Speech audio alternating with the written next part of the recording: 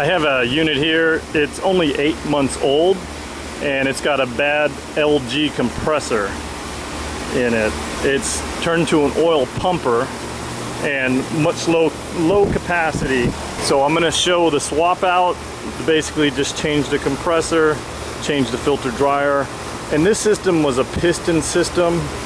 I have a feeling these compressors, they cannot take any flood back. I'm gonna open up the old one and see why it failed. But the problem on a piston, which I like pistons, units lasted 20 years out here with pistons. But on your older compressors, they can handle extra freon. Even though they're piston, they act like a suction accumulator because it's so much bigger. These scroll compressors, they can't really hold any of the refrigerant if there's an overcharge on a piston. So I'm also going to convert that to expansion valve and not worry about doing pistons anymore on scroll compressors. And then also the telltale sign that your capacity is low is that your liquid line is right at your ambient temperature. That means you're not getting any heat transfer between the leaving liquid and the surrounding air. So even with the undercharge can do that too for a different reason, but you're not going to see the coil filled.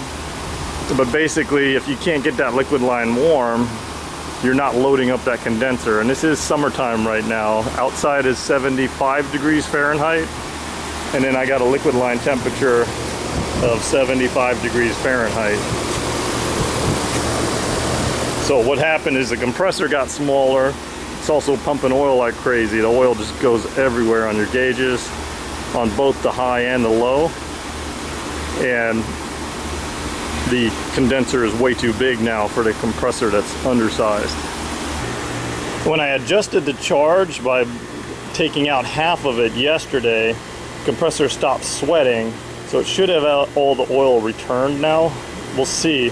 I'm gonna unsolder it and then pour out, see how much oil's in there, because I want to know how much oil is in the rest of the system so I don't have too much oil when I put the new compressor.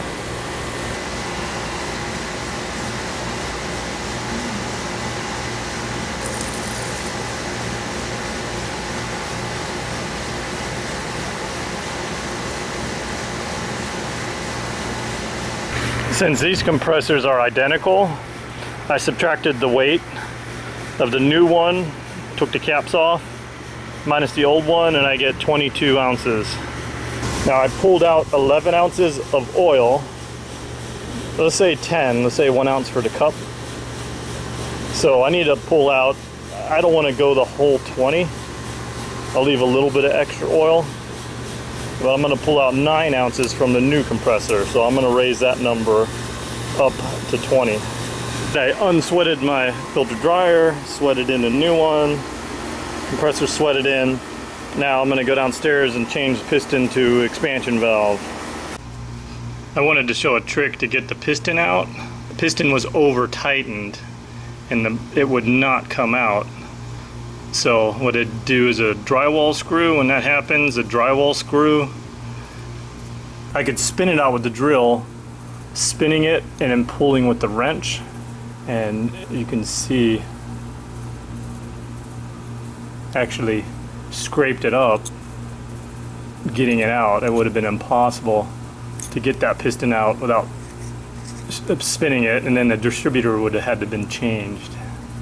But it's out. I got the expansion valve in. I'm evacuating now, and we'll start it up, see what it looks like. So my subcooling, 102 minus 112, about 10 degrees subcooling, and that's the factory charge on there. Now superheat, we got 53 minus 53, so my superheat is about 0. Now Goodman sets their superheat at about 5. I use a Goodman valve, but if you want to know if you're hurting the compressor, all you got to do is look at the sweat pattern on the compressor. Now we are overfeeding a little bit. See, it's sweating all the way around. One thing I like on those Goodman expansion valves, I can adjust it. So I'm gonna close it off one turn. Now after closing the valve one turn, subcooling went up to about 13, 15. It went up from 9, so we got more refrigerant out in the coil now. This is the factory charge. And then we can check the superheat right here. Running about, superheat's about 3. I saw it hunting 3 to 5 degrees superheat, and that's fine. You just don't want to be 0 because then you're doing massive flood back. Now let's check the flood back. Let's see what the compressor looks like. Because whenever there's a compressor failure, it's usually not the compressor, especially a brand new one. Something with the system. Just going one turn on the expansion valve eliminated all the sweating on the compressor. And we still have 5 degree superheat, but we're not at 1 degree or 0 degree, which is liquid coming back. We have basically steam coming back. So the compressor is totally dry, which is what these LGs definitely want. Now I can easily blow through the filter dryer, so it did not clog up with pieces. There was not a self-destruction of pieces in this compressor. I got my 2000 watt AC inverter with monster cable going to my golf cart battery. Got my Sawzall. Let's open this bad boy up.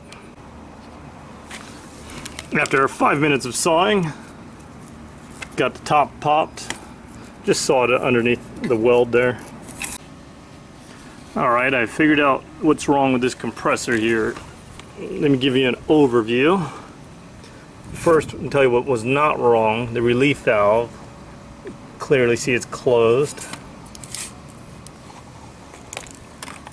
The way the scroll works is that you have to keep pressure between the scroll. The two plates have to have pressure together. So there's a pneumatic piston right here. You can see I'll push it down. It has a couple O-rings on it, and this will fill up with gas. That seems to be a pressure relief, which was fine. But let's look closer at this piston. There's an inner O-ring right here. There's an outer O-ring right there. And these are bolts. All these big holes are bolts right here. Here's your discharge. We got some discharge valves, and then we have a closable like backflow valve, so the compressor doesn't, when it shuts off, it doesn't go wow and spin backwards. There's a little piston here which will just come down and block that off. That was all fine. Didn't see any damage there. The valves are fine. But here's an interesting thing. The pressure hole which fills this pressure piston, which again goes up, keeps the scrolls pushed together, and that force varies with your head pressure minus your suction, or divided. So it's a piston that fills up. There's some interesting thing here. When you follow the port down, there's a gasket, and when you go down further, right there, we have a missing piece of metal. It's a noticeable chip missing, and that porthole is right here. It's kind of small, but with that chip missing, that port can never close. Now if you notice on the head pressure, your suction comes on the outside. We got one loop is going to that piston pressure to keep the scrolls together, and then we have 3 different discharges. right there. They probably do that to make it sound smoother, because you're letting gas through on different parts of the cycle of the rotation, so it makes it a quiet compressor. But that little port, if you look through, now it's probably not going to show on the camera. Right there, you can see that chip, and it makes sense that it chipped there. So it probably, by flooding this compressor, now right now I got saw chips everywhere, but by flooding this compressor there was some chip, like from welding, some little piece of metal contamination, and it got washed up and it lodged itself in that hole. When the scroll came around, it chipped off the piece, because flooding will just float things up. You're going to have foamy oil. You're basically going to float everything up from the bottom, when normally at the bottom it's not going to hurt anything. But if you're overfeeding and you're flooding the compressor, you're going to pull up all your stuff from the bottom in the foam and pump it. And it just got in the right spot. Let's call it a piece of sand. Got in there, and when that scroll came around, hit that piece of sand, it damaged the scroll, and that had to reduce the pressure so that these scrolls could never have enough pressure to stay together. And without enough pressure, it's just turning into an oil pump with low capacity, because you're going to have your oil going over your edges. It still pumped a little bit, but it was reduced capacity because of this piston not putting enough pressure on it. And this spring doesn't really do anything. It can't even move the O-rings. I think that's more just for packing or something when it shuts off. So that's what it is. I'll have to look at a Copeland and see if the Copelands do that same type of piston. But I'm not going to call it a design flaw, but let's call it the design vulnerability to one piece of sand. Is it can damage the scroll if it hits it there.